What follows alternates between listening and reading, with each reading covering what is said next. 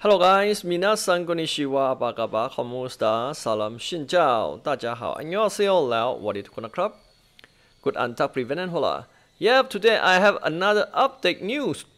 For Ragnarok fan, finally, Ragnarok M, new generation or new start, already officially released, okay, a few hours ago, and they just sent message to me. Okay, for players who want to play this game, you can download for both iOS or Google Play or Android.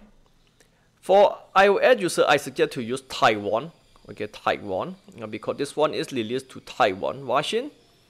Maybe you need to change to store to TaiWan region. And for Android user, okay, same. You don't need VPN. I guess just change your store, or you can download from using not emulator. It's gonna full support, and you can download from DevDev. Okay, for DevDev I use international version. Okay, they have two versions, international version or China version. Okay, this one international version. What you need to search, just search Ragnarok M new generation. Okay, from DevDev.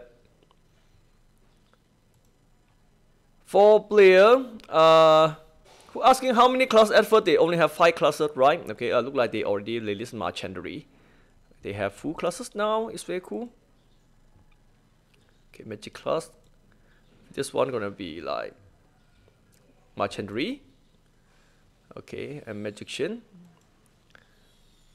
Priest. This one look like no with a warrior. I have no idea based on skill. And this one, yep, archer, assassin. Okay, same this one like a warrior, strength, a warrior, STR, and wit. Okay, they have full classes now. Mercenary. Last time when we testing, we don't have mercenary. Yep, mercenary, wizards or wizard or magician, depending you want to call priest. Okay, warrior or knight. Okay, archer, hunter, and assassin here. For gameplay, you can check my old video, but I will upload this later. For gameplay, for player who want to see and what new after the broke wheel. I don't test this game like 6 months. Okay, it's quite better graphic than other version. Is more 3D. Okay, Eternal Love and new generation look like they are different version. Okay, for player who don't know about it, we're going to review its version later. Okay, for player who want to download from store, you need to use this. Okay, this name I could post to source.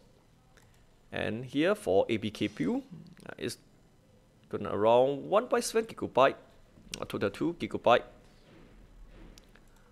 Here from DevDev, you can download. Okay, just tap this one, download. Okay, it will start download. We go review this game later. Good luck, have fun guys. See you guys in next video, and bye bye.